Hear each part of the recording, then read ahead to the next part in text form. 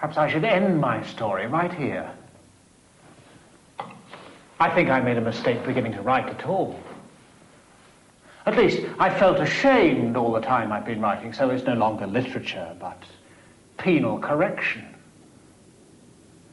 After all, to tell a long story about how I missed life through decaying morally in a corner, not having sufficient means, losing the habit of living, and all the time carefully cultivating my anger underground. Really, that's not interesting.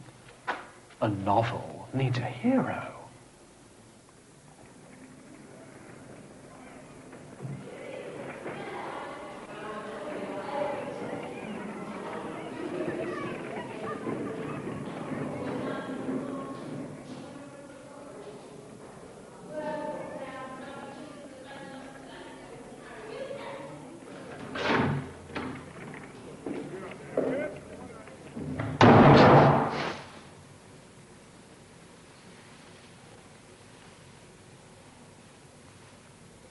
Good God. Here I am thinking of doing such a thing, and I'm on in a jitter. Well, of course. Everything is in a man's own hands. And if he lets it all slip through his fingers, that's sheer cowardice. What do people fear most? What they're most afraid of is taking a new step or uttering a new word.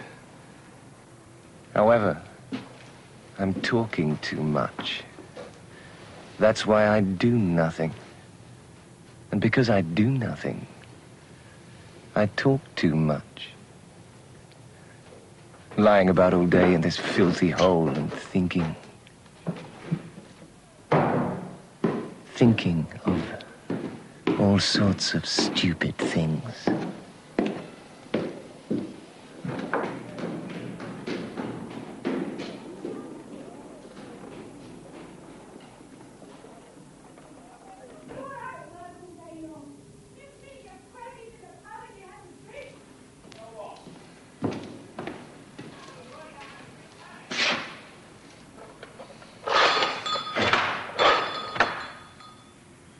Raskolnikov, a student. I was here a month ago. I've brought you something I want to pawn. Let me have 4 rubles for it. Why bother me with such junk? A ruble and a half. A ruble and a half? You must be joking. Take it or leave it. All right. Let's have it.